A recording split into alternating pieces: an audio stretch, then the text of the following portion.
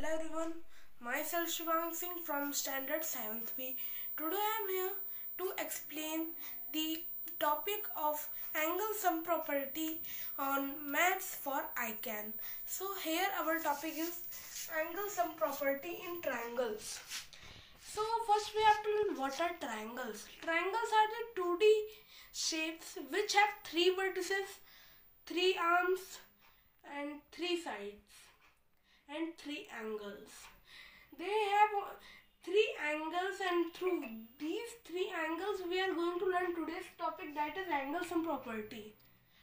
So this property says that if there should be all the 3 sides measures should be more accurate to 180 degree.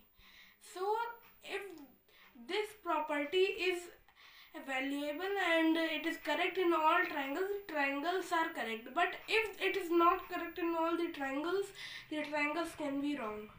So let us see with one example, then we will learn how to find the unknown value or the two values of the unknown angles. So here first example, it is a scalene triangle.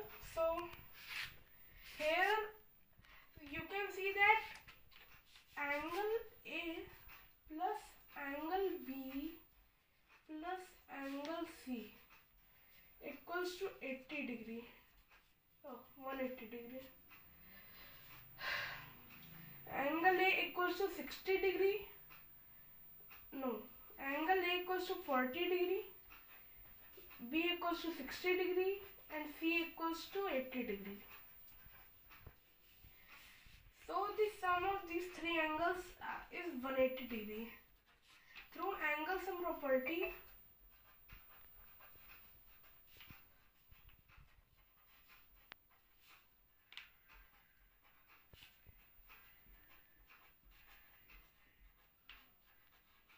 we can say that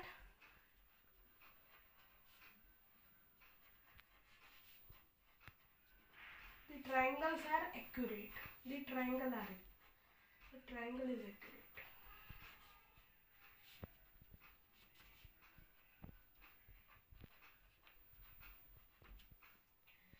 So I hope you understand the angle sum property.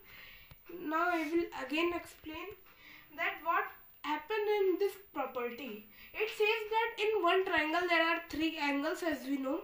And these 3 angles always make 180 degree. If they do not make the triangle is not possible.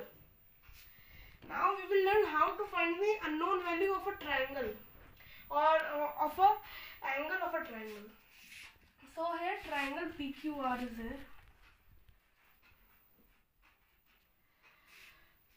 Unknown value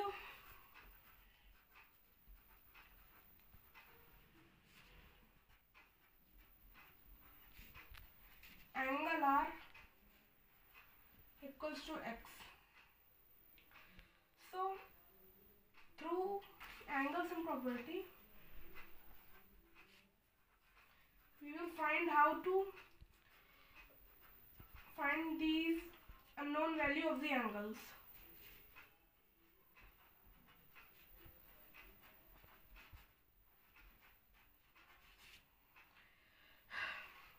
So angle P plus angle Q plus angle R equals to 180 degree, means 50 degree plus 90 degree plus X equals to 180 degree. So it will be 140 degree plus X equals to 180 degree. X equals to 180 degree minus 140 degree equals to 40 degree. So X equals to 40 degree, angle R equals to 40 degree. So I hope you understand that how to find the unknown angle in the triangle through angle sum property. So I hope you liked this video, and this is all for today. So I hope we will meet next time. So goodbye.